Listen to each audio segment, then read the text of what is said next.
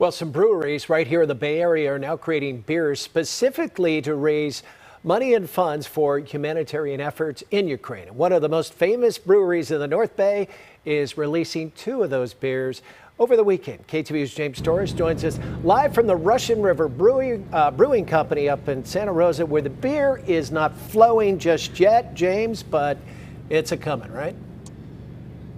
Yeah, 11 o'clock is going to be that magic hour, Frank. Good morning to you. That's what people here are waiting for. They're here for Pliny the Younger. That was released last week, and we're in the middle of that 2-week period that everyone from all around the world comes out for. So the owners here of Russian River Brewing thought to use the time and attention that they get from this release to release 2 additional limited edition beers with all the proceeds going toward Ukrainian humanitarian aid.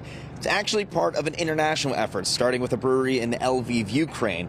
A brewery there named Pravda made a call to action to breweries all around the world, asking if they would try to raise funds and donate it to Ukrainian charities. So the brewery here in Santa Rosa decided they will do just that. They're releasing 2 beers this weekend, one of which follows a recipe from that Ukrainian brewery. Now, they only made so much of it, so owners say it likely won't last more than a week. And people I spoke to this morning who are in line for the Pliny release say they are willing to spend a little extra money to help support the cause. That's great. I think it's a really good, you get so many people here to spend money. It's a great, I think they always do really charitable things. Like back after the fires, they did a fundraiser too. I think it's a great way to get us more beer and get it to a good cause. Yeah, at the end of the day, you're getting a little more beer, right? How bad could that be?